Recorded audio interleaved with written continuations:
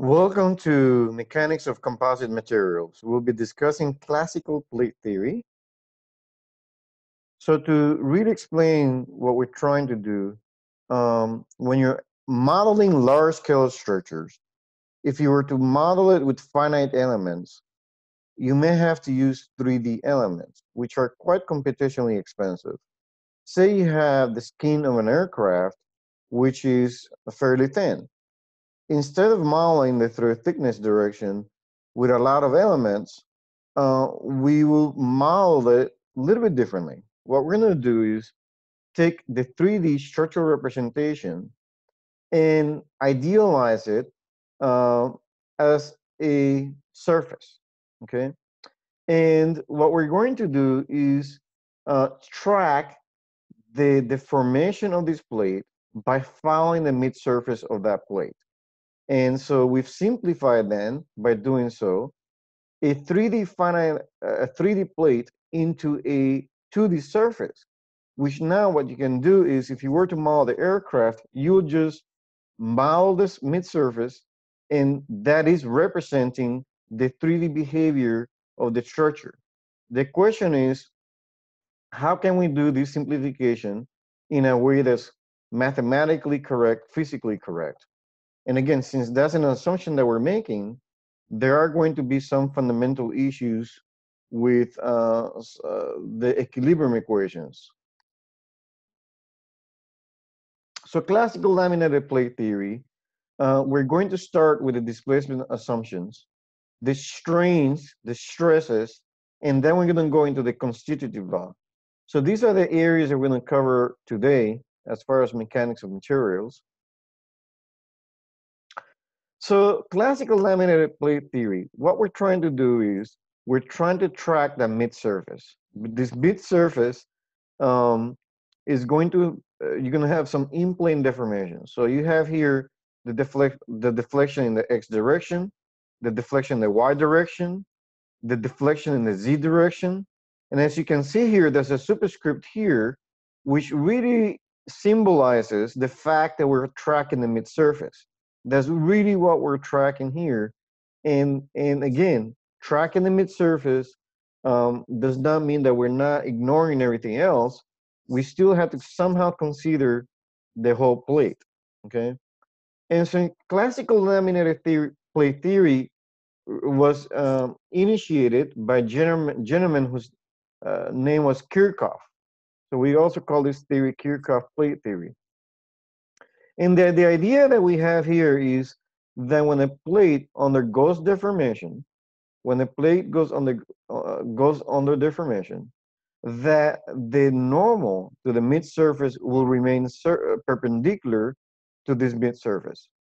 So in other words, I can deform this plate as much as I want, but the normal to the surface will remain perpendicular to that mid-surface, okay? And so it implies then that the deflections vary linearly through the thickness. So that's one of the assumptions we're making in this theory. So if I were to look at z equals 0, I recover then the deflections at the mid-surface. This mid-surface is at z equals 0, okay?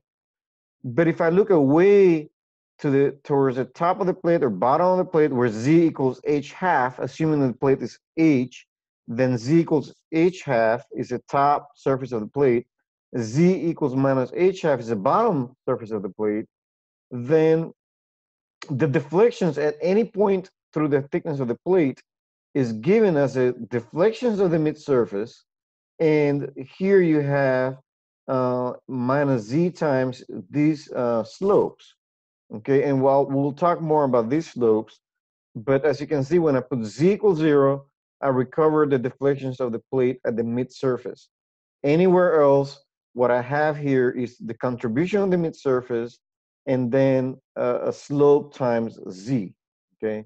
Obviously, W here is the through the thickness direction. What we're saying is that doesn't matter where I am, through the thickness of that plate, I'm going to assume that every point through the thickness of that plate follows the outer plane deflection at the mid-surface. So whether I'm at the top of the surface or bottom of the surface, it doesn't matter. The outer plane deflection W will be equal to the deflection of the mid surface of the plate. That assumption makes sense because if you have a thin plate and you deform a mid plate, a thin plate, you don't expect significant changes to the thickness of that plate. As a consequence, doesn't matter where you are in the thickness of that plate, um, the deformation through the thickness will be equal to the deformation at the mid surface of the plate. Okay. And so the question is why we arrange the equation in this manner. Okay. And I will explain that a little bit more, but I want you to remind you that we're assuming here that when the plate deforms and the plate is thin, that the normal to the mid surface remains normal after deformation. That's a very important assumption that works very well for thin plates. So then the normal to the mid surface remains normal after deformation. That implies that the transverse shear strains are zero.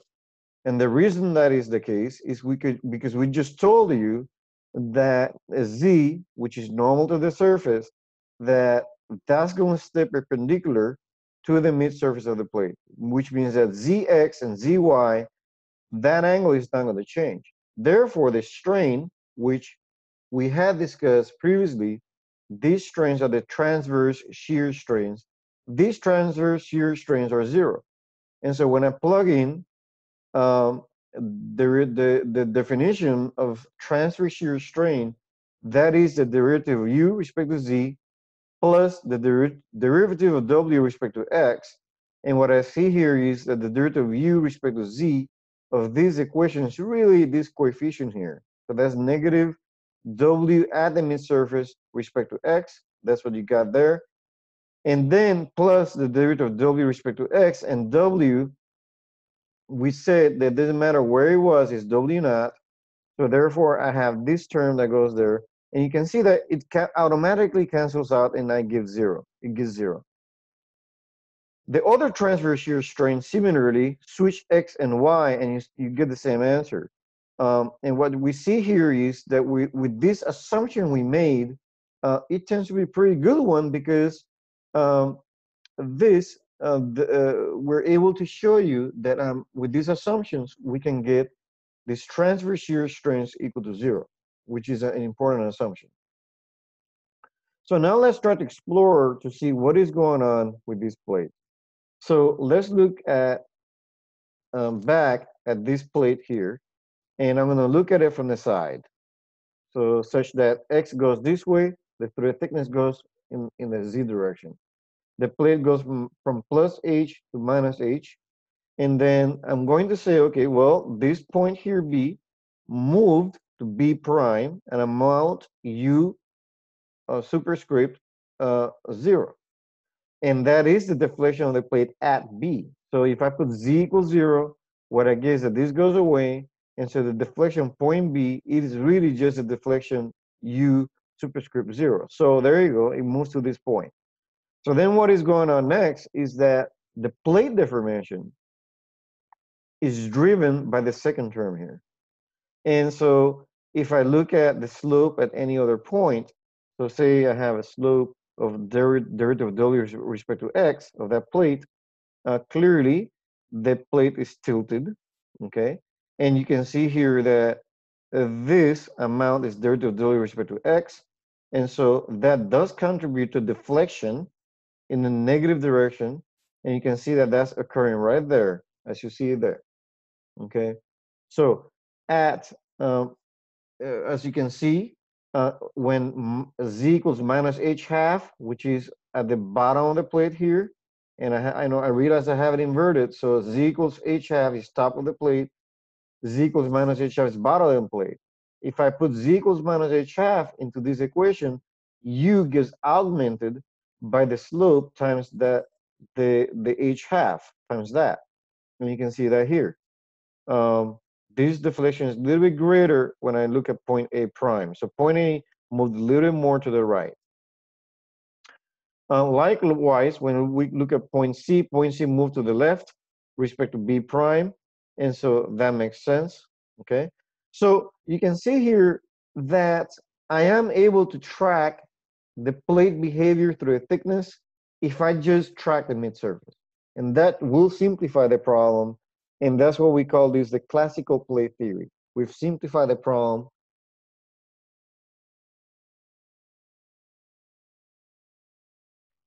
And so, sorry about that. So here you can see that the W equals W naught implies that the derivative through a thickness direction of that deflection is zero, which is really the strain in that direction. So no thickness change implies no strain in that direction. So using these assumptions that we made, we can calculate the strains, the remaining three strains, because as you saw, this strain is zero, and these strains are zero, these transverse shear strains. And there are 6 components of strain. So I only have 3 to worry about. So that's epsilon x, epsilon y, and gamma xy. Epsilon x, epsilon y, gamma xy are strains in the in-plane directions of the plate. Again, z represents the out-of-plane direction, x represents the in-plane direction. And as you see here, is when I substitute what epsilon x is, which is the derivative with respect to x, I can plug this equation into that. And what I get is derivative with respect to x plus z times the second derivative of w with respect to x. Okay? So you also get that for epsilon y. If you switch x and y, you will see that. And then gamma xy, you also can get something similar. Okay? So these ones here are called the curvatures of the plate. And these are the mid-surface strains. When z is 0, you recover the mid-surface strains. And then anywhere else in the through the thickness of the plate, you can get it by plugging values of z. For example, if I want to know what's going on at the top surface of the plate or the bottom surface of the plate, I'll plug in z equals h half or minus h half, whatever what we're looking for, okay? But notice how we've simplified the problem so that the strains are dependent strictly of deflections which only are depend on the xy coordinate system, and we have explicitly factored out z so that all the quantities depends on x, y, and z. So we simplify the problem quite a bit by doing that. And so there you go. So we have the strains can be broken down then into mid-surface strains and curvatures multiplied by z. And again, a lot of equations here. The important thing to understand is that the unknowns for this plate right now are u, v, and w at the mid-surface of the plate. While before, in contrast, you will have normally had, you will have not known u, v, and w, but for the whole plate. But now I don't know u, v, and w for the mid-surface of the plate. We simplified the problem to track in just the mid-surface. And by doing so, we have simplified the problem a little bit more. And so as we continue here, I will show you what's going on and what things do really mean. So given the laminate, you may have a strain variation, and the strain variation is always going to look linear. So as you can see here, there is a strain through a thickness, and the mid-surface strain plus z times the curvature. This means that given the mid-surface strains, given the curvature, the strain through a thickness is going to have a variation that looks like this, okay? But if I have different plies and every ply has different lamina properties or modulus, then the stress is going to change as you go through a thickness, okay? So that's an important consideration to understand what is going on with the strain distribution through a thickness. Is a linear distribution is what we're assuming, and then the stresses could vary depending upon what the modulus of each lamina is. If I have no curvatures, just stretching, meaning no curvatures, just stretching.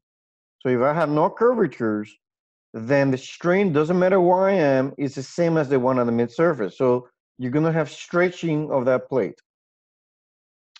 If in the other hand, I have no amount of stretching, I only have curvatures, then the strain distribution through the thickness is going to look like this, okay?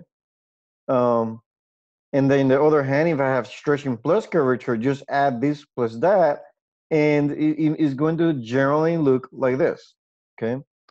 Um, so again, it's important to understand what the strain is doing to the laminate. So we had previously discussed that there's three-dimensional elasticity equations. There's three governing equations that describe that. And that was derived from Cauchy's relationship. We use the second Newton's law, but the integral form of that.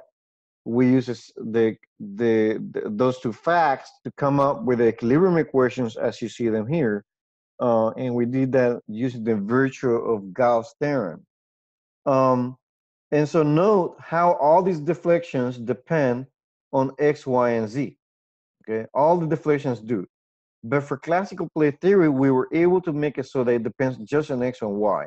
Just to remind you, here it is what we've done. We have U, V, and W that depend on X, Y, and Z, but now we represented the deflection so that it's only a function of X and Y, and Z now is explicitly defined.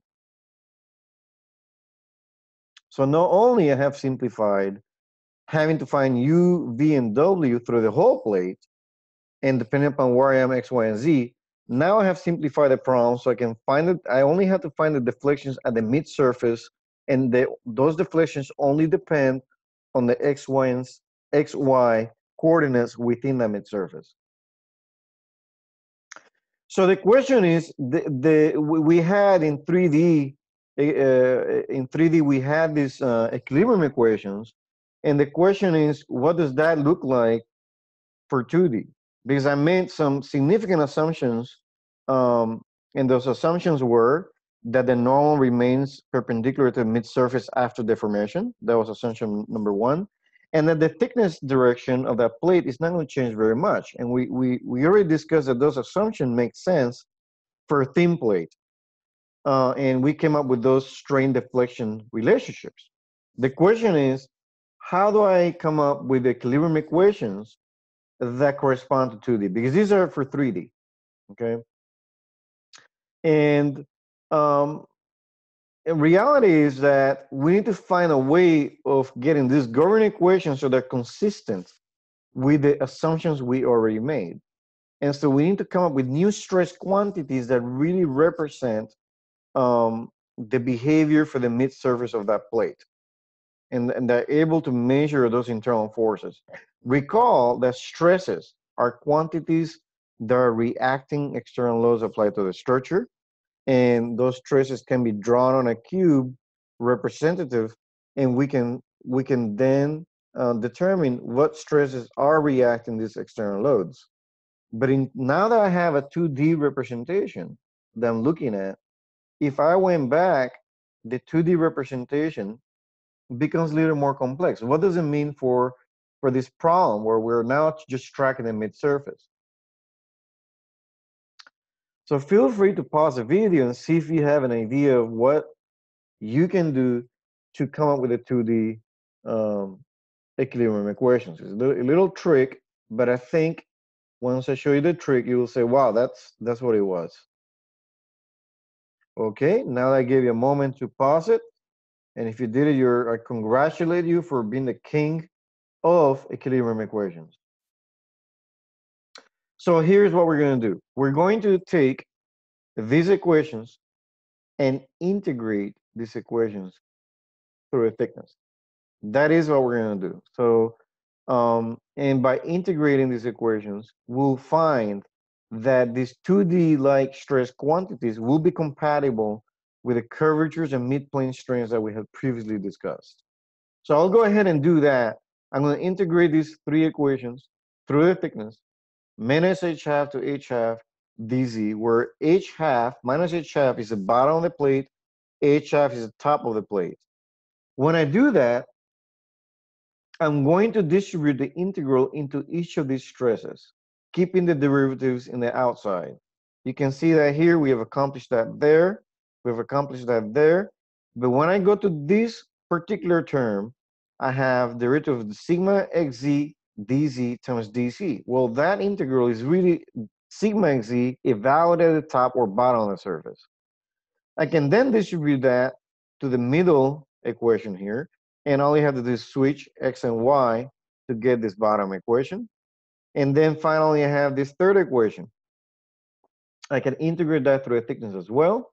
And this third term, again, experiences this simple evaluation of top or bottom of the surface calculation.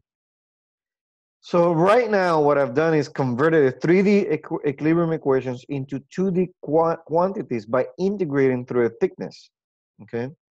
So these are, this right here that you see here highlighted with a bracket, this right here is a type of stress, okay? There is still a stress, we just integrated the stress through the thickness.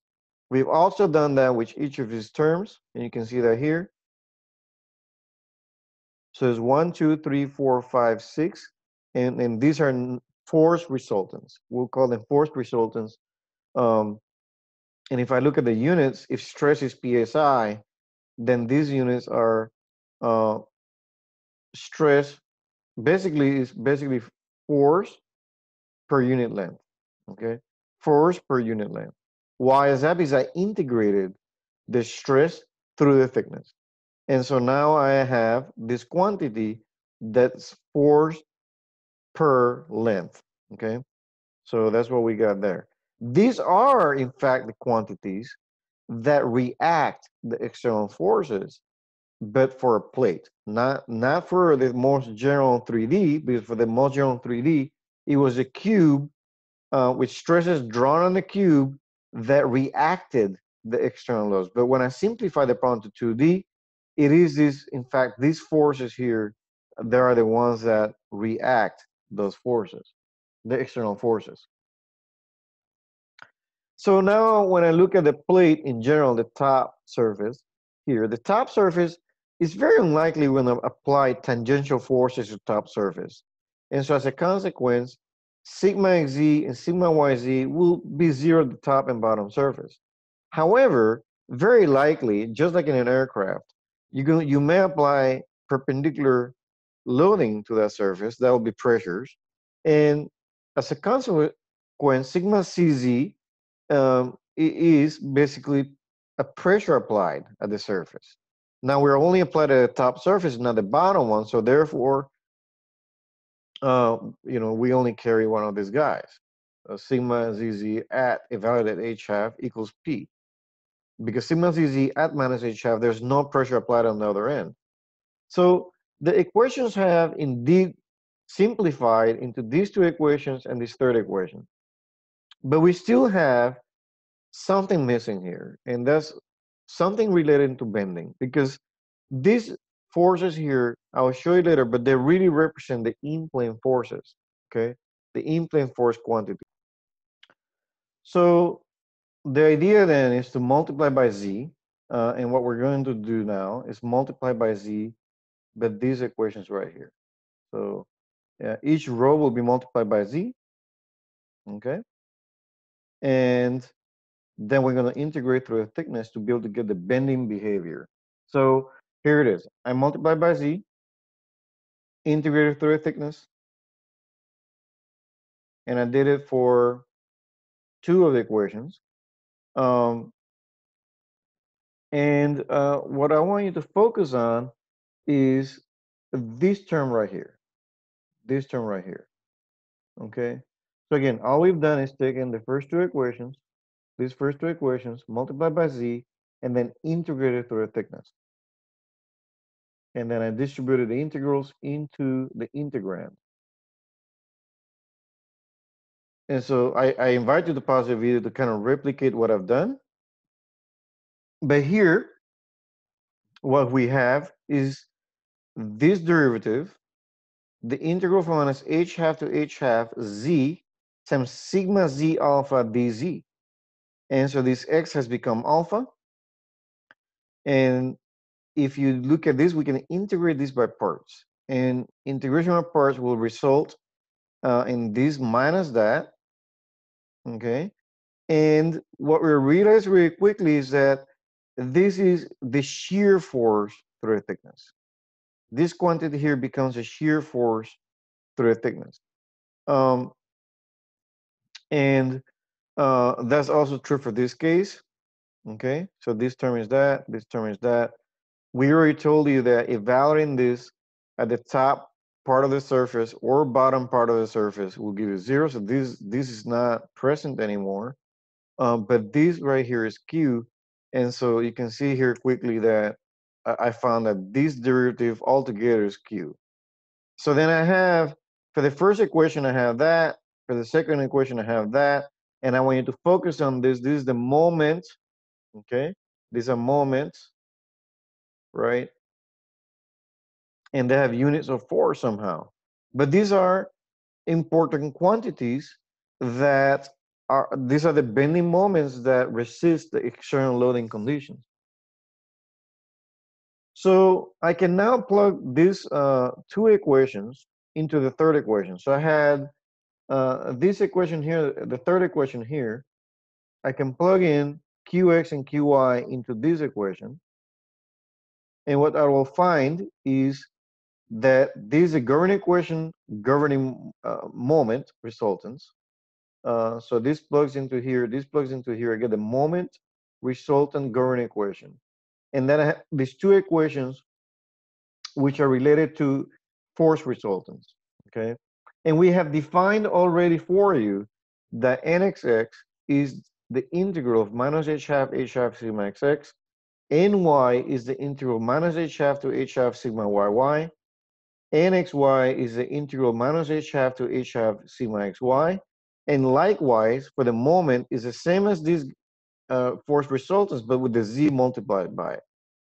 And so this is really what came down is this is the force resultant, this is a moment resultant, and what we want to do is relate this somehow to the strain relationships we had derived. And to do that, it's going to take some work, it's going to take some thinking, okay? We also want to understand the physical meaning of these force resultants. So these stresses are the ones acting on the cube. What we've done is we've integrated these quantities through a thickness, and basically that will give me a 2D representation of what's going on because I eliminated Z out of the equation by integrating this through a thickness, okay? I did the same thing with the bending moment, and so I get this. And so what is going on here? I want to show you exactly what's going on. So nxx here, this nxx is the integral of minus h half sigma xx dz. So I've integrated sigma xx, which is pointed on this surface, is pointed in the x direction. And by integrating this from minus h half to h half, I'm left with nxx, which is at the mid surface.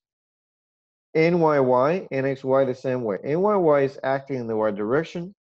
NXY is acting in the shear direction NS. So NS is the same as NXY. This was from a different book. And then I have the bending moments that can be studied. And the bending moments will be MXX, MYY, and then torquing of that plate MSS, which is MXY. You can see here by applying the bending moment, you're going to torque the plate. And also for MXY here in this MS. MS is the same as MXY also. And notice the units. The units are force per length, and the moment resultants are force per length per length.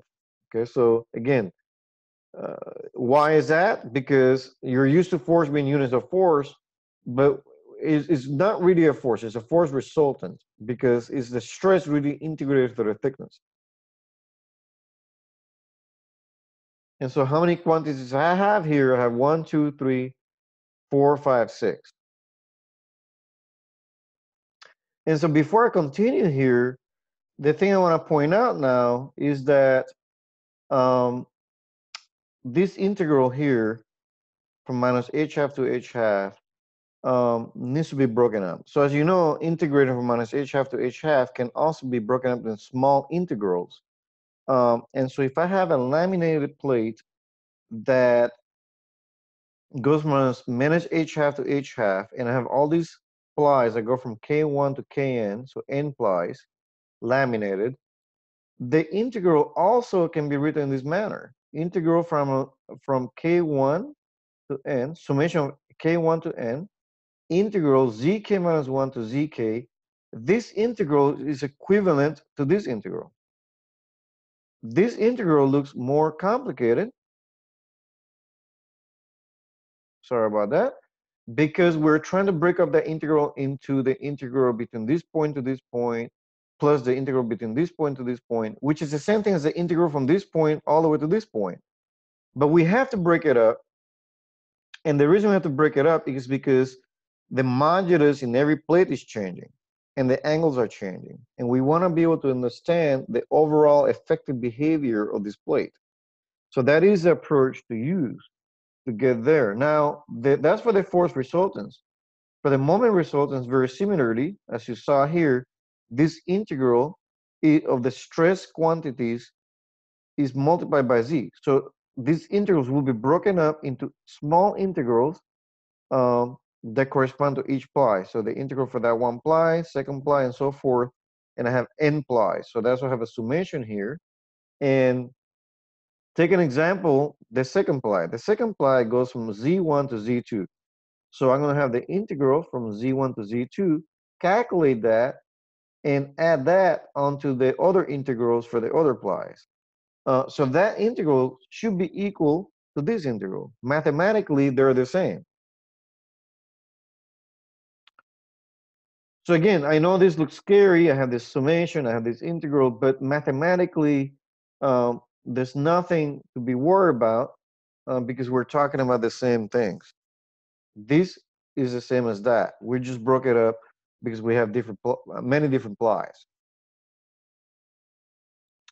So in classical plate theory, we're utilizing, so now that I came up with this conclusion, I found the 6 stress resultants. These are the 3 force resultants and 3 moment resultants for a 2D plate. We have come up with the strain deflection relationships for a plate, which again, those deflections only depend, the deflections are only depending on the XY position at the mid surface. And that's the key there. We already found in classical plate theory, if the plate is thin enough, we can make the assumption that the outer plane stresses are 0. If the plate is too thick, then this is not the case. But for thin plates, this is not a bad assumption. And why is that? Because the stresses through a thickness will not build up enough to be a concern. And so for thin plates, that's really all you have to worry about. It's a good assumption.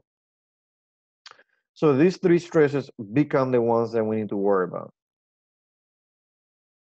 So the classical plate theory uses a constitutive law that we're going to simplify. So I want to focus then on the constitutive law now. So we already completed the idea of how to represent 3D stresses into 2D stresses, or stresses corresponding to a plate. But now we have to relate the stresses and strain. And so since these are the only stresses that matter, and this is a constitutive law for what we've done is simplify the constitutive law. This used to be a 6 component vector with strains and 6 component stresses. But since we've said that these 3 stresses are small and can be neglected, then the constitutive law can be simplified in this manner. So go back and look at the previous video lecture where we talked about 3D constitutive law. And there, this was a 6 by 6. But here, because 3 of the stresses are 0, we can reduce the strain stress relationship in this manner. And so pretend, so this 1, 2, 1, 2, this correspond to the principal material orientations of the ply. So think of this stress strain relationship.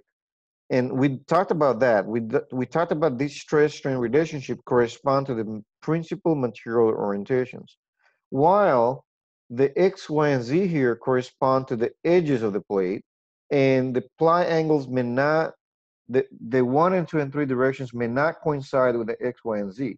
The ply angles could be at some other angle relative to x, y, and z. So that's why it's important to really keep track of these different conventions going on. And what we're going to do, we're going to invert this and put it in terms of stress. So I can invert this fairly quickly. And once you do that, I'm going to take this strain divided by 2 and put the 2 here. It's the same thing, but that'll allow me to do some coordinate transformations later on. So if I were to invert this in MATLAB or some code, what you will find is that Q11 is this, Q12 is this, Q22 is this. And as you know, these properties, these 4 properties come from the constitutive, basically testing to inform the constitutive properties. And we had extensive discussions about how these properties can be found, but these are the properties you will find. Once you have these properties, you can calculate Q11, Q12, Q22, Q66. And what is interesting is that these numbers are the same for every ply if we're using the same material system. If you're using a hybrid material system, then you could have different values of Q11 depending upon the material you're using. But for most applications, for the same material system, these 4 Qs should be the same from ply to ply. And so when I go back here, what is really changing from ply to ply is the angle.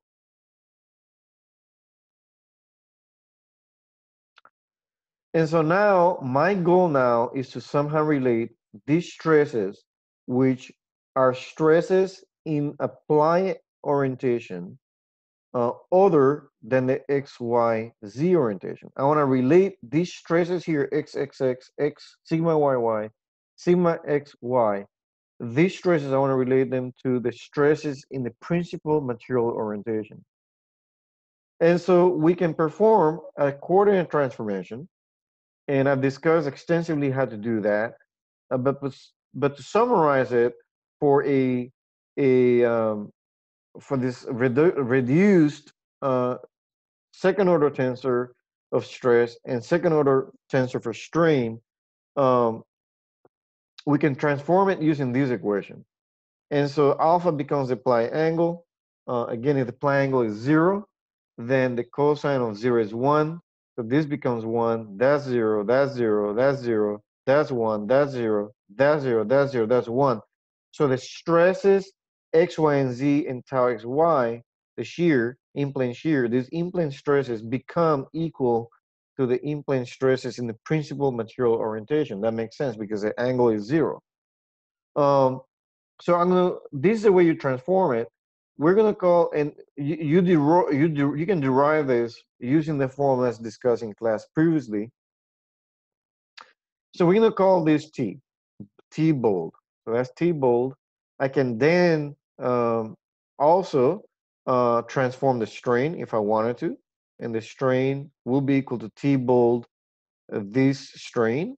So if you know the strain in the global orientation system, you can find the strain in the local material principal system. And the same for the stresses in the global orientation system.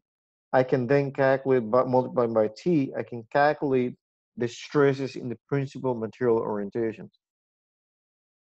And again, these M and N are cosine alpha and sine alpha. We're using M and N to simplify the writing these matrices and make it less messy.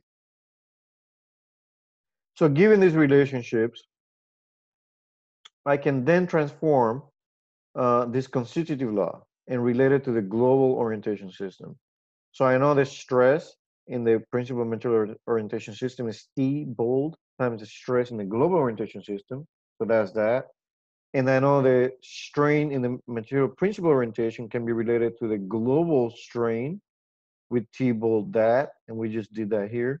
We showed you how to do that here. And so then all I have to do then is to pre-multiply by T inverse to get identity matrix here. So then now T inverse shows up here. And that's exactly what we saw. So as you saw, suddenly, miraculously, Q is defining the principal material orientation. But with these transformations, we're able to relate the stress in the global orientation system and the strain in the global orientation system. So that's been able to, we've been able to accomplish that. Now, I can take this T bold, which was given here previously in this chart, and I encourage you to pause the video and kind of derive it yourself. So that's T bold. I'm going to take that, invert it, and I'm going to take T bold there, and I won't multiply all of that. And so when you multiply all of that, typically in the books, we're going to find is that they're going to call this matrix, they're going to put Q11 bar like that.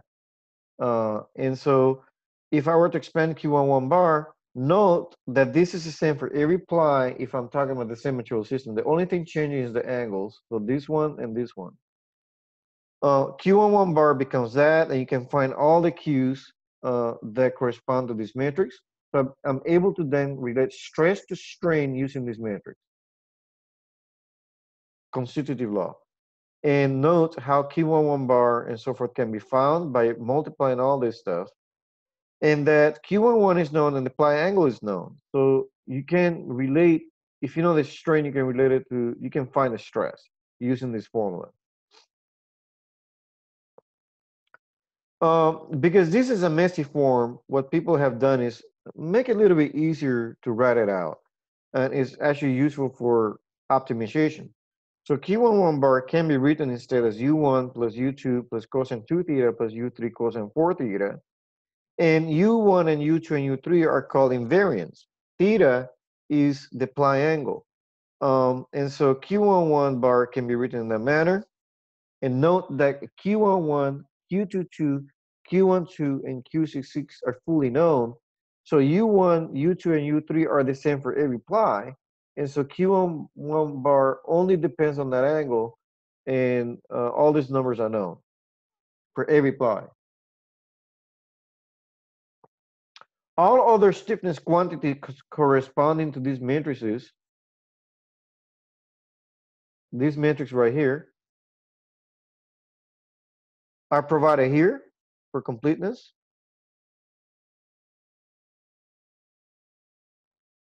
And notice how, again, it depends only on U1, U2, U3, U4, and U5. And all these Qs are known for every ply. And so, so Q11 bar and all these quantities only depend on the angle theta. So with that, now this looks very messy, but if you recall, the fourth resultant is nxx, ny, nxy, and that's a summation of these little integrals of every ply added. You're basically adding up the integrals of all these plies up, and that's why you have a summation symbol.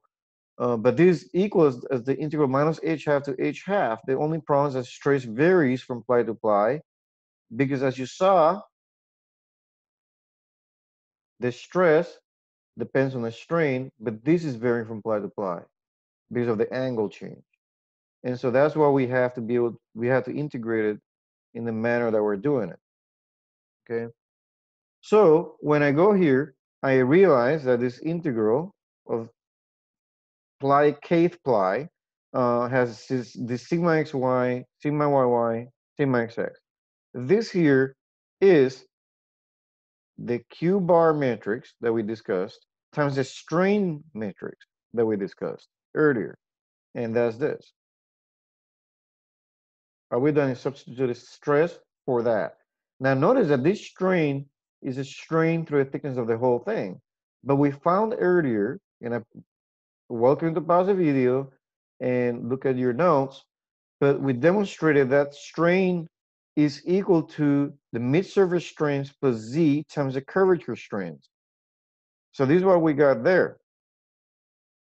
And so I can go ahead now and integrate. So note that these quantities do not depend on Z at all.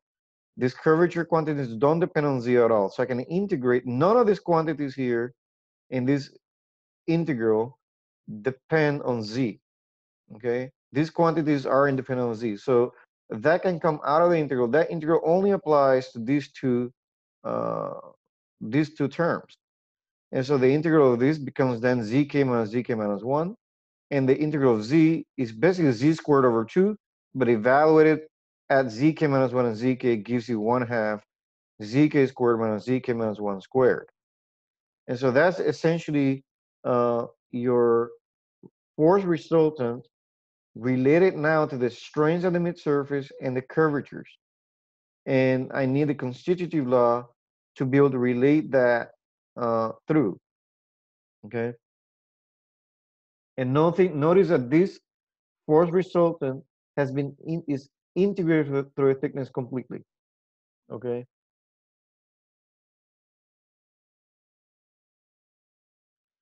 We can rewrite it in since this is very messy, we can write it in a different way.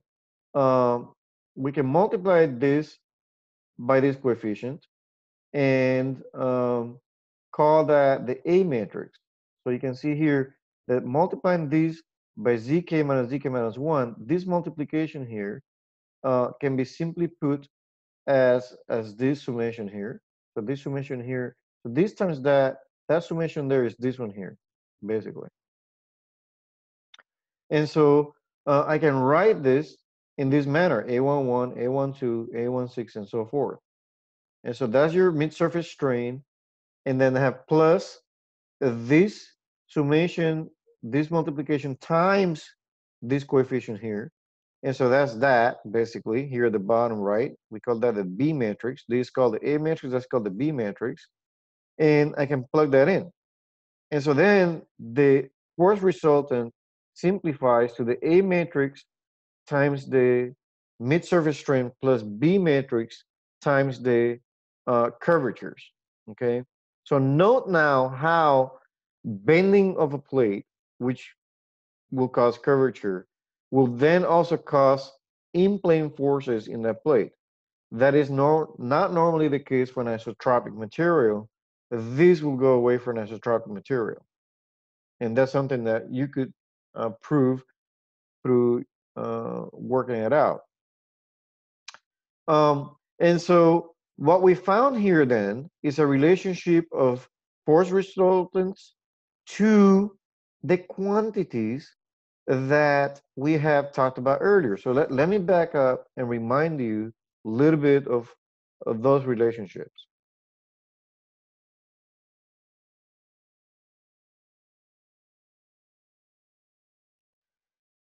So these are the 6 strain components. These are the mid-surface strains. These are the curvature strains.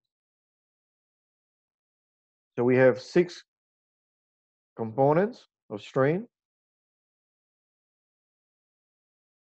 And what we've done is related those to the forces,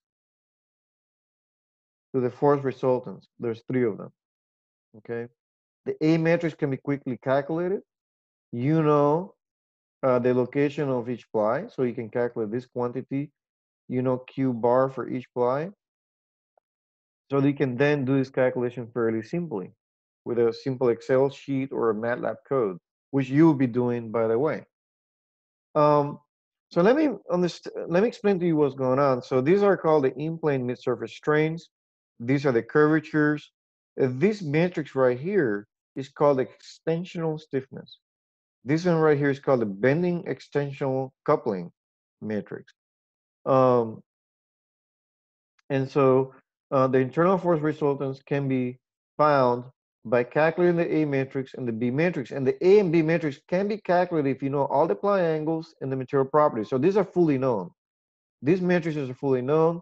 So this relationship can be made. Now I want to go ahead and derive what it looks like for the moment resultants. For the moment resultants, again, this stress is equal to Q bar times the strain. But I have a Z multiplied, so that's why I have a Z times the mid-surface strain plus Z squared times the curvatures.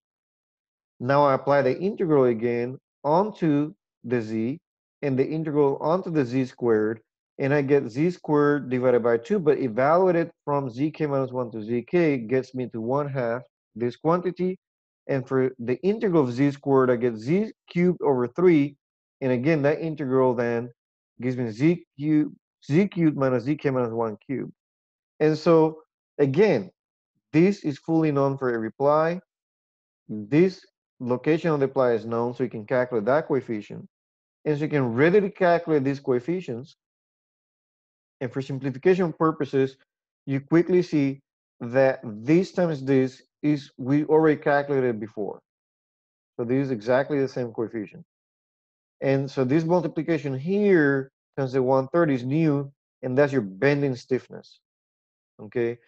So here you can see quickly that the moment is equal to the moment resultants is equal to, and again, these moment resultants and force resultants are the ones acting in your free body diagram, and these are the ones that react to external forces,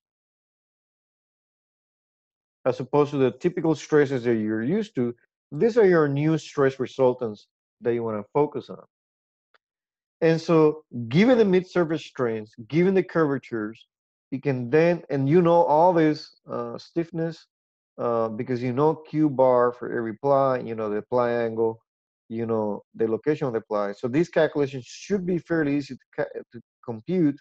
So you can then relate the moment resultants to the strain, mid-surface strains and the curvatures, which again are not dependent on the z direction anymore. They only depend on the xy.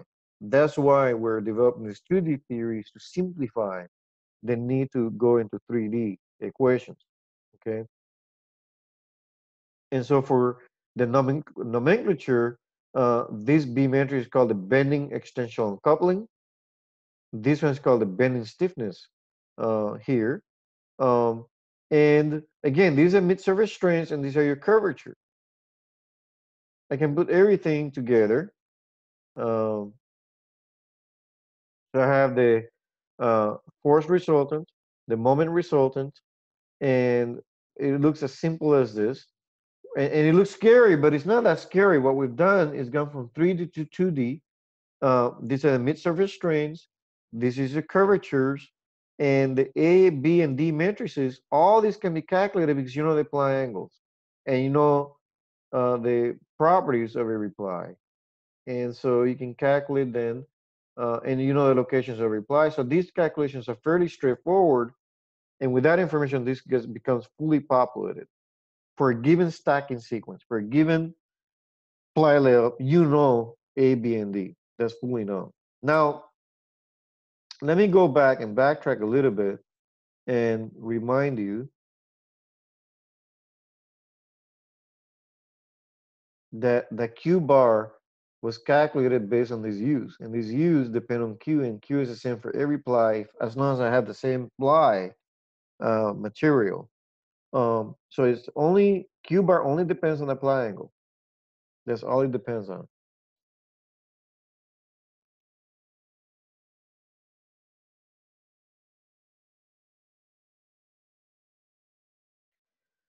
So I can put everything to contracted notation for simplicity, but all I want to point out is that these two here are called the bending extensional coupling. This is the extensional matrix. This is your bending matrix. And uh, why this is coupling is because when you look at the force resultant contains curvature terms. And it only contains curvature terms if the B matrix exists. The bending moment contains the curvature terms, but it also contains the stretching terms of the mid-surface, and only it exists because of this B matrix that's here. And again, A, B, and D can be fully calculated for a given stacking sequence. Given the stacking sequence, A, B, and D are known, fully known. And these are all numbers. It looks messy here, but these are all numbers. And so I want to use the governing equations of the plate because my ultimate goal is to figure out what are the governing equations for 2D. I know the governing equations for 3D. What are the governing equations for 2D? So I know the strains, which are as a function of deflection. So I can plug this in here. I know the curvatures. I can plug that here. Now I can take N and M, which are now in terms of U, V, and W. Remember, these are deflections at the mid-surface of the plate. Remember, I'm only tracking the mid-surface. I no longer have to track the whole 3D plate because I've already integrated everything through a thickness. So I can get the combined effect of the whole thickness of the plate. And so now I'm wondering, now I'm trying to figure out how to solve these equations, how to put everything into a governing equation. So these strings can plug in here. These strings can plug in here, these curvature strings. Plug all these force resultants and moment resultants, which are the stress resultants. We have the three governing equations. Plug all that in, and you get a mess. You get three equations that had u, v, and w as unknowns. In-plane lateral deflections and out-of-plane deflections. In this case, I'm including the pressure. So you have basically a plate subjected to pressure. So three equations, and the three unknowns are u, v, and w. The boundary conditions of a particular problem are known. So as you can see, these are highly complex problems to solve. You're probably not going to do that by hand. You will do this through finite elements. And the boundary conditions typically are going to change depending upon what you're looking at. So for a plate with simply supported boundary conditions, which are basically rollers at each edge, you're going to have deflections are zero at those edges. For clamped plate, you're going to have a situation where the deflections are zero, but also the slope is zero. And here are some illustrations of various simply supported conditions you can have. So here you can see a W0 in the thickness direction because it's supported well and it's fixed to the ground. But you're allowing bending to occur at that pin. And you can see that U and V are also zero, so there's no deflection in X and Y. You also have this type of simply supported beam where you can roll in the X direction. So as a consequence, V is zero, which means that it cannot roll in the Y direction, and it cannot move in the Z direction. But yet the bending moment and this load here are zero because nothing's resisting that motion. And likewise, I have this type of boundary condition, which is in the Y direction. It can roll in the Y direction, but it cannot move in the X direction. So as a consequence, U is zero, V is free to move, W cannot move up and down, and you then have the final boundary condition that you could have, which is a roller in two directions. So you're used to seeing this for a beam, but for a plate becomes a little more complicated. W0, so but then U and V are free to move, and then MX, NX, NXY, they're all zero because nothing is resisting the motion. So three governing equations, very messy to solve, and I'm not going to make you solve them. It's not my goal. My goal is to try to explain to you what is going on, given the loading conditions they apply. So here's an external load applied, for example, the pressure.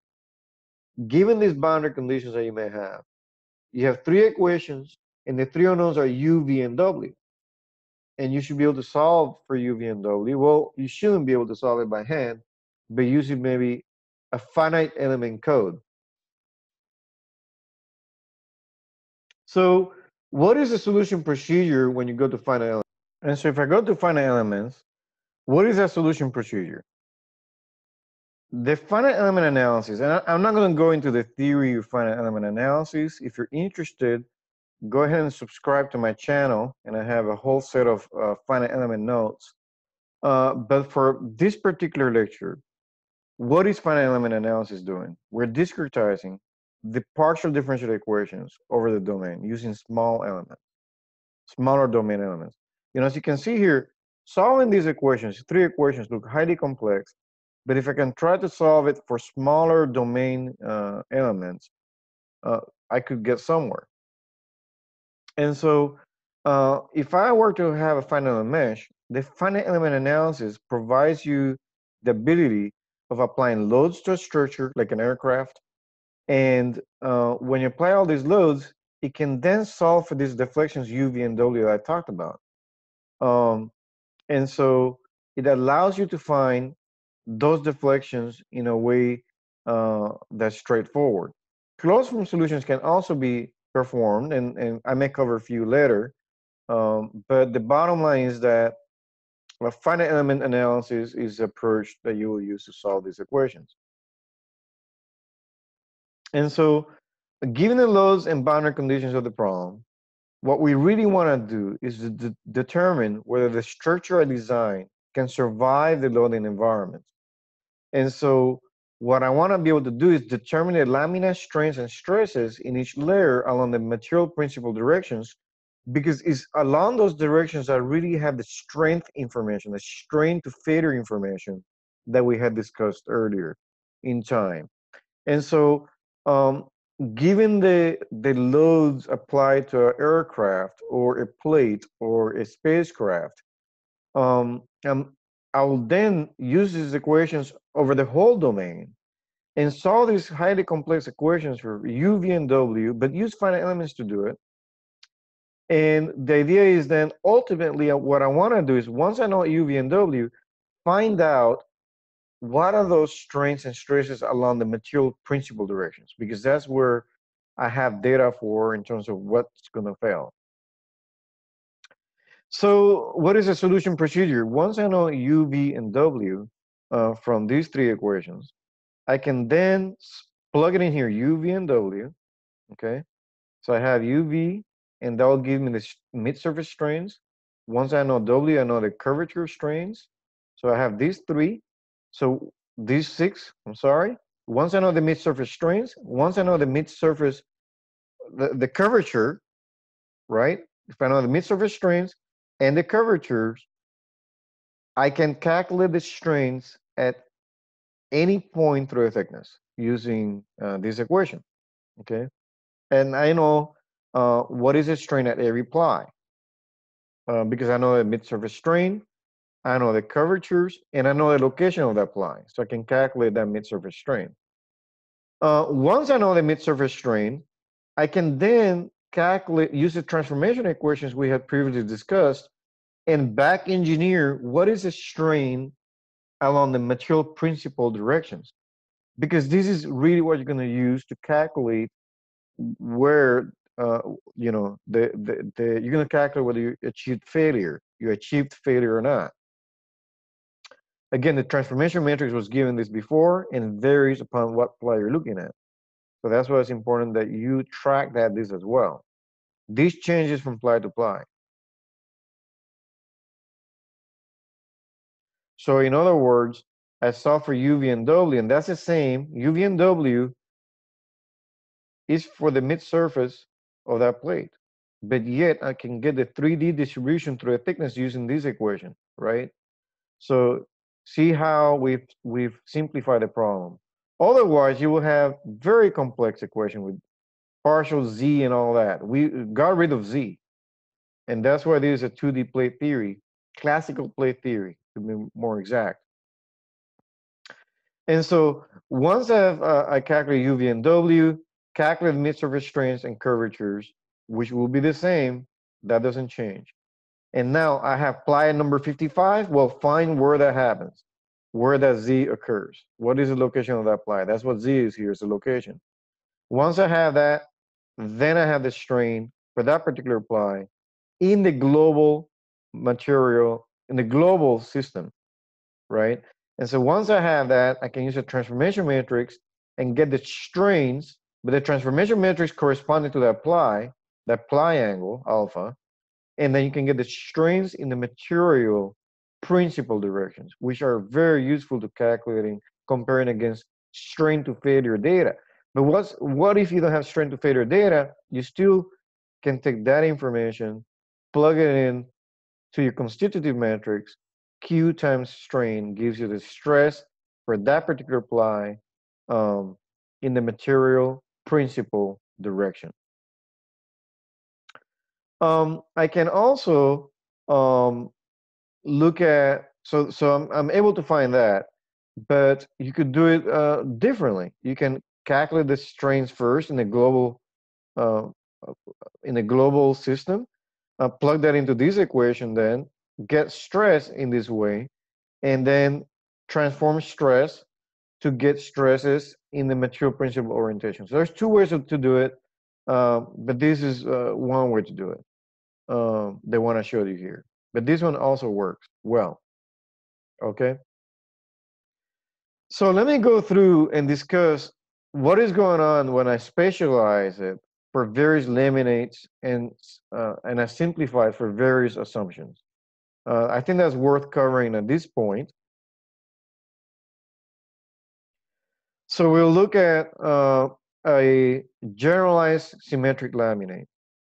It's preferred for design, it's simple, and the nice thing about this type of design is that you get no coupling. So if you were to apply stretch into the plate, it won't bend as much. You're gonna have some bending typically because not everything is perfect. But what is a symmetric laminate is what, and I discussed the types of stacking sequences we can have. What I want to do is connect that to what happens to the ABD matrices. And so when I talk about symmetric laminate, I talk about a -25 that's mirrored about the XY plane, and you get it also on the other side. And you see that with the 35, the 0, and the 90. As the number applied increases, regardless whether you have a symmetric stacking sequence, if your plies increase, the number of them increase, this B matrix will approach 0. Okay, so that's another point I want to make.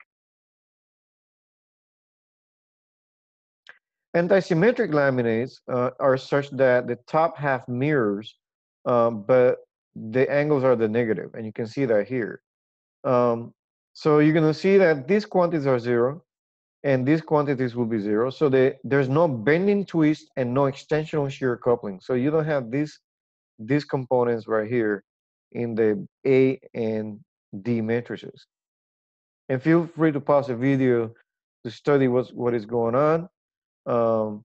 And I think you will see here that these two right here are not contributing to the calculations of the force resultants, and these two are not contributing to the calculation of the moment resultant.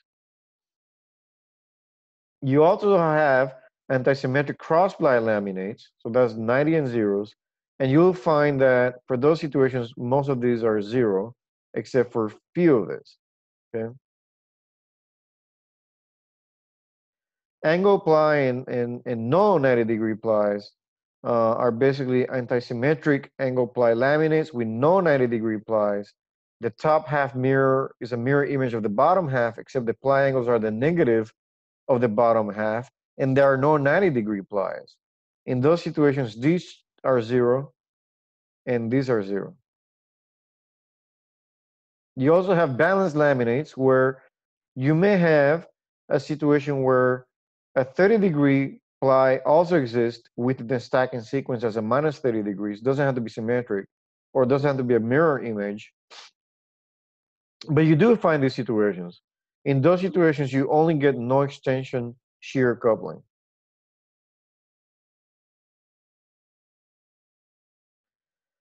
Quasi-isotropic laminates are interesting laminates. In the in-plane orientation, they provide you isotropic behavior. And I already discussed quite a bit that quasi-isotropic laminates may not always be the most suitable ply stacking sequence because you're going to get isotropic properties in the in-plane direction. And the whole goal of using laminated composites is to ensure that we are tailoring them to get the maximum performance we can for these types of laminates. So quasi-isotropic laminates can be identified as 0 plus -60, which is shown in the bottom left, 0 plus 45, 90, which is here in the center, 0 plus -60 plus -30, 90, that's this one here, or the plus -22.5 degrees plane weave, for example, will have that. How can you identify whether you have a quasi-isotropic laminate? If in your stack sequence you have the same number of fibers going at an equidistance angle. So here I will have, like, say you have 3 plies going that way, 3 plies going that way, 3 plies going that way, and so forth. then you have a quasi-isotropic laminate. And so that's going to give you an isotropic behavior in plane, and these two will be 0, and then these two will be 0 for bending stiffness. We can go through cylindrical bending strip theory to kind of illustrate what the solution of that would look like. Um, and you're going to encounter that sometimes. So in cylindrical bending strip theory, the derivative with respect to y vanishes. Out of all those equations I showed earlier, which were quite complex, the 3 equations simplify to this for cylindrical bending. And they look very similar to bending equations that you may have seen in school. For example, this equation should look familiar from mechanics of materials. This will be typically EI, W4 primes, and that's equal to the force applied. So that looks very similar to bending of a plate, okay? And in fact, we can prove to you, and you should be able to demonstrate this, that D11 is basically 1 over 12 BH cubed times E. So you basically get the same EI type term that you will have gotten through the equations from mechanics of materials for beam under distributed loading. Here you have additional terms, and it's quite understandable because we have a more general formulation. Let me show you the solution, a simple practical solution, closed form solution of a simply supported plate subjected to loading. And the reason this is a good example is because we can actually solve it exactly. So this is a simply supported plate where each edge is allowed to rotate and is subjected to a uniform pressure. So if I look at um, a laminated composite, symmetric and balanced, so there's no bending, stretching, and you don't get any B matrix, then a lot of these terms go to 0. And so that I want to solve it for a very simple problem, a symmetric balanced laminate, so that we can actually solve it. So there's something called the Navier solution. Now, I don't want you to get stuck in the math, but understand that there are some solutions people have developed to solve equations like this one. And so one such equation is called the Navier solution, which assumes a summation series, infinite series for the deflection. And you have these coefficients that you need to find. And sine alpha x, sine beta x. Alpha is given by this MPA. A is a dimension of the plate. B is the other dimension of the plate. And M and N are being varied from 1 to infinity. Okay, so if you look at this carefully, A is known, M pi, and M pi is known. So all these things are known. And so I'm trying to find that coefficient. The beautiful thing about this is that it automatically satisfies the boundary conditions at x equals 0 and y equals 0. We don't want the deflections to be, we want the deflections to be 0 at the edges of this plate, which is subjected, think of this plate subjected to pressure, right? So these edges are pinned and deflections out of plane are not possible. Well, this does a good job. This solution satisfies that. And you can check that when x is 0, this is 0, so then all this is 0. And you can also see that when x is a, when x is a, you have a there. A cancels a, so sine of m pi will give you 0. The moment are also 0 at those boundaries, which this would be 0 because I'm not clamping it. And so you can also verify that I get moments to be equal to 0. Because I have second derivatives that need to be calculated, and the second derivative of sine gives me sine again. So when I evaluate sine at the edges of that plate, I also get 0 again, which is exactly what I need for a plate that's pinned, is simply supported. So I don't have a moment at those edges as a consequence that will react the fact that it's pinned. And so the transverse loading condition can be expressed as this. If you look at a more advanced math book, QMN can be given by that. So if I have a distributed load Q that's, you know, a distributed load Q of some kind, it could be uniform, whatever it is. If it's uniform, then this is a very easy integral. Whatever it is, this QMN, this distributed load can be represented in this manner. And QMN looks like this. For uniform load, you would put, let's say, 1 pound, 1 psi. You put 1 psi there and integrate this. Then you can substitute this Q here and this W here into this governing equation. And when you do that, you get this interesting equation. Okay. Now, for this equation to be true, the parenthetical has to be equal to 0. And so I can solve for Wmn in this manner. And so what in fact I've done, I've solved for the deflection of the beam, because that's exactly what I was looking for, not the beam, but the plate. I'm able to find an expression for the Wmn, which is the coefficient here. And so if I have that, I can now plot the deflections of that plate very simply.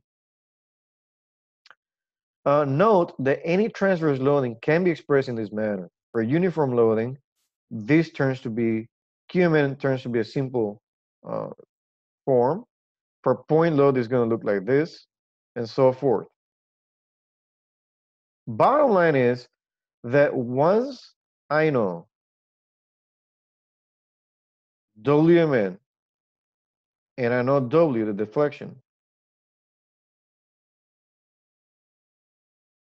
and note that this QMN is not the constitutive law, this is represented loading environment. Once I know the deflections, since in this problem we don't have any mid-surface strains because it's all bending that we're looking at, I find the deflections out of plane, which are given by this, and then I can look through what location of the through a thickness I want to find the strains. Once I have that, I plug into the constitutive equations, and for a balanced symmetric laminate, these are 0, and so I get the stresses corresponding to that particular laminate. Not in the material principle orientations, but in the global orientation. But I can in fact find it for the material principle orientation by using the transformation matrices that we had discussed earlier. I can also solve simply supported plate on two opposing edges. Here's an example of that. People have solved this type of problem in the past. You assume that these two edges are the ones simply supported. These two are free. That makes the solution a little bit more complex, but it can be done. And so let's examine this particular problem, which becomes a little more complex.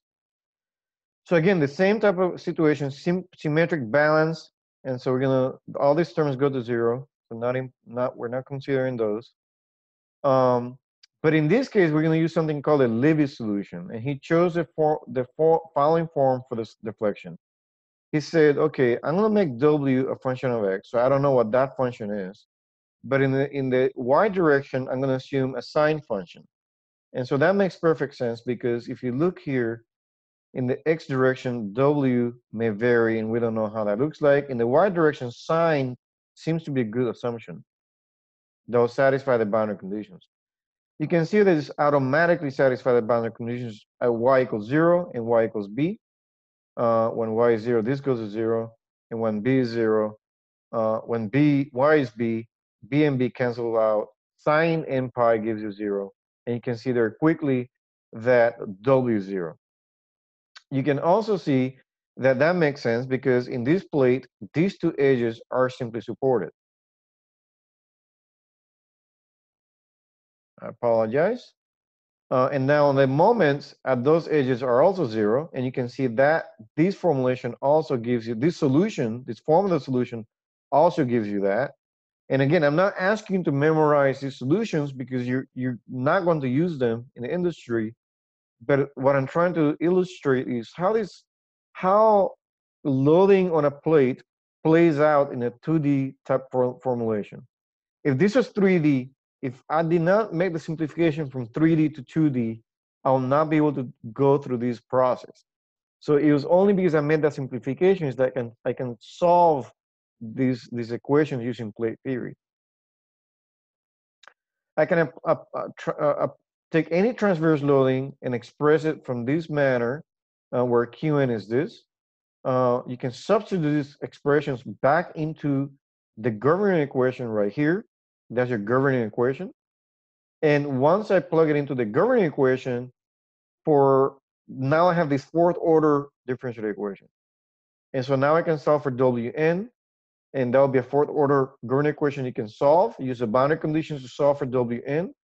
You can let Mathematica do that, wolframalpha.com, or a solver that gives you differential equations.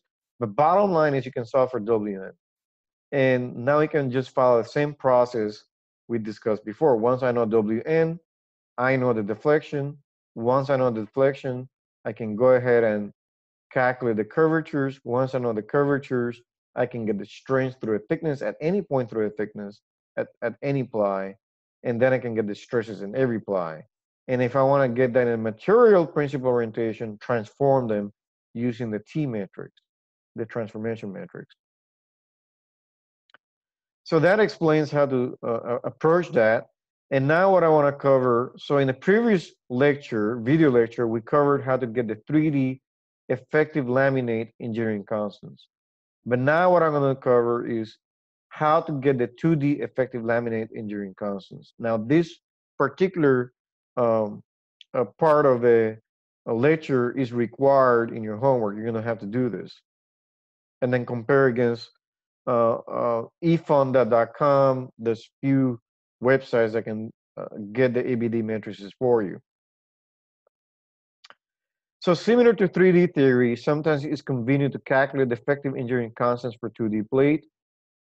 This is a good idea to do if the laminate is symmetric. If not, then you're going to have some issues working it. And so if the laminate is not symmetric, then it may not work out as well. Since the laminate is symmetric, the B matrix is 0, and so the force resultant equals the A matrix times the strain, the mid-surface strain. I can solve for the strain in this manner, okay? And A star here is the inverse of A. And what I'm going to do, I'm going to do a little trick. I'm going to multiply by T every row, and then divide by T on the end.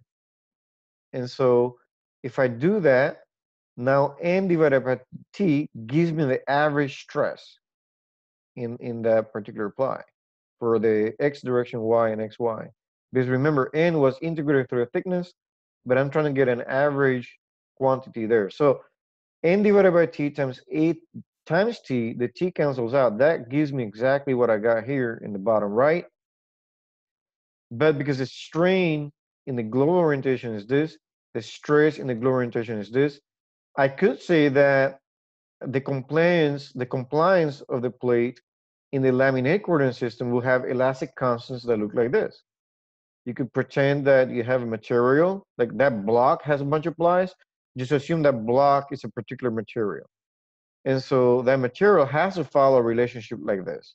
So all you have to do is compare this coefficient to that, this coefficient to that, this coefficient to that, and that's going to give you the modulus, but in the global orientation system. It essentially gives you, say you have a 0 plus minus 40, 60, this EXX bar represents the modulus, the effective modulus in the X direction of the whole stack.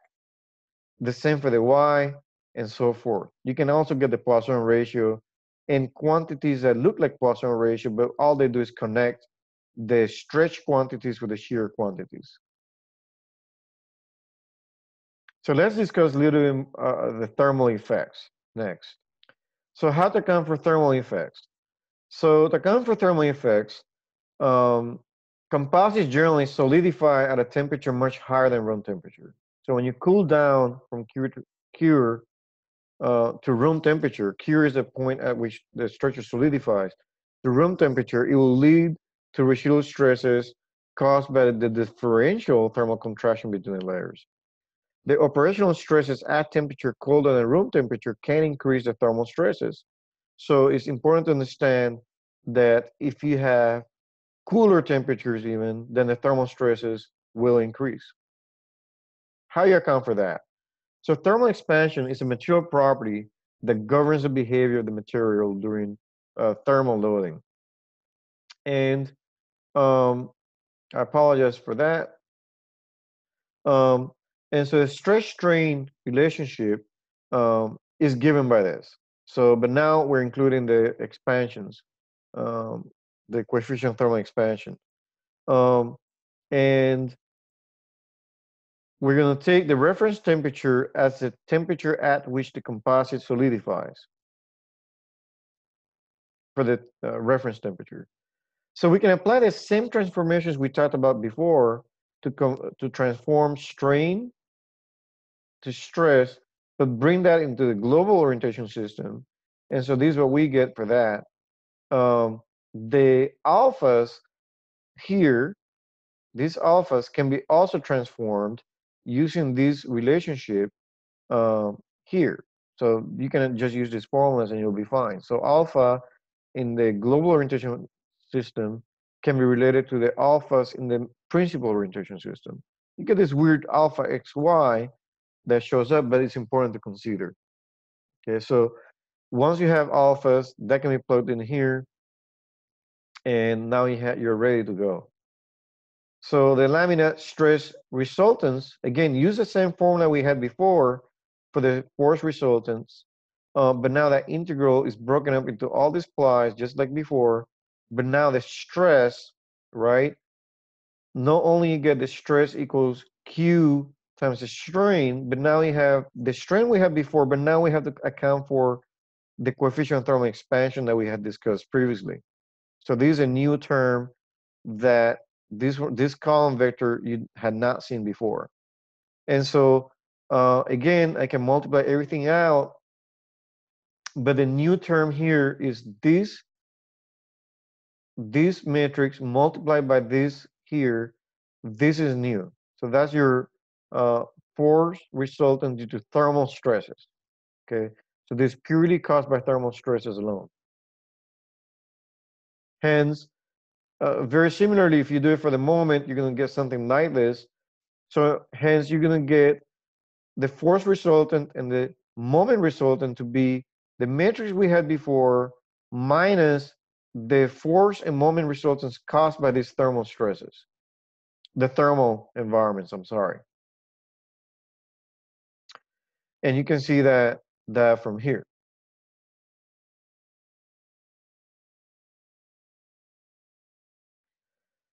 So we can also define an effective coefficient of thermal expansion. You can do that too by using the laminate midplane as follows. So you can say, okay, this is my effective coefficient of thermal expansion times delta T. That's your mid surface strains, okay? And for symmetric laminate, and only considering in-plane thermal forces and no mechanical forces, so just in-plane forces, no mechanical forces, then your thermal force resultants become this quantity here. Okay, so nothing has really changed from what we discussed. And so then you can calculate you can substitute mid-plane strains as we discussed before. So that's this term right here can be incorporated into this column vector,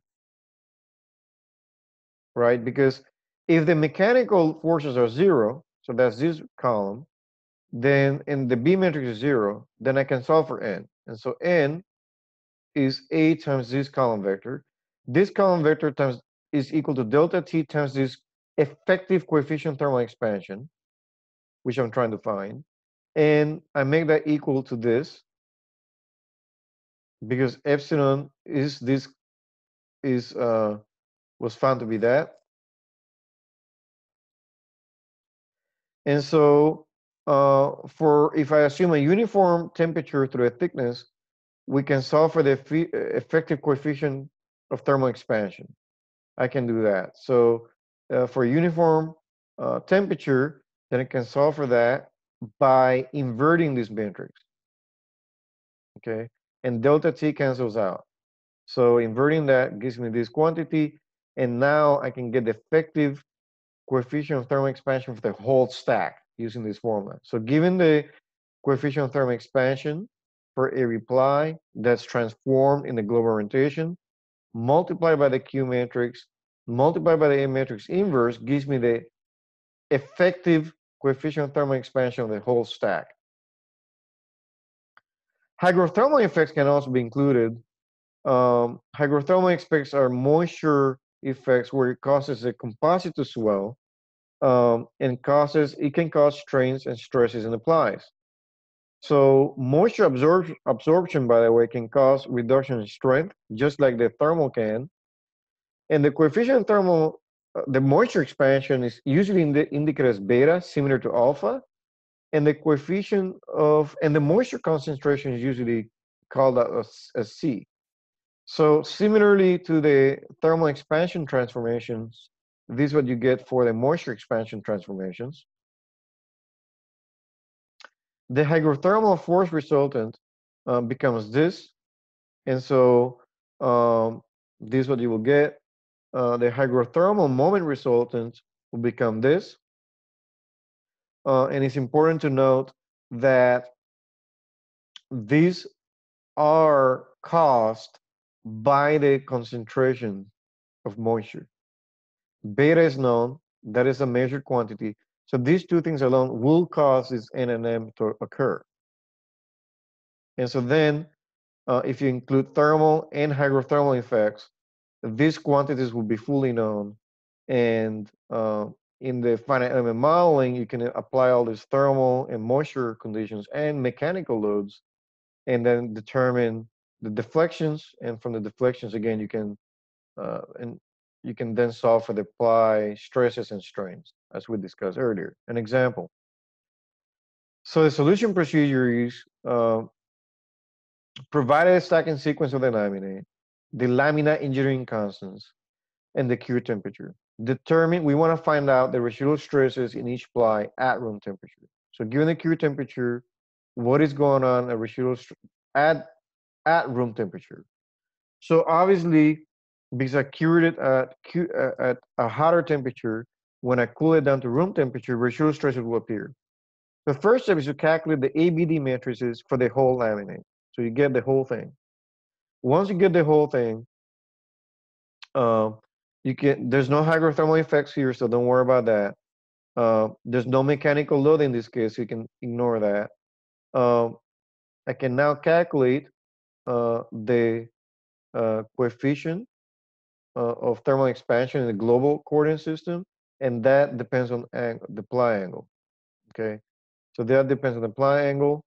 Alpha 1 and alpha 2 are in the material principal orientations. And so once you have this information and you have delta T, you can then calculate the force and moment resultants due to the thermal loading that was applied.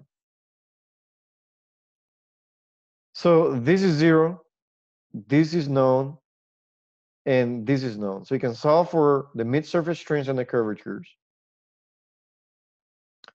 Once you determine these mid-surface strains and curvatures, you have the coefficient of thermal expansion times delta T, calculate the strains in each layer, and the strains in each layer then is used to calculate the stresses in each layer in the global orientation system.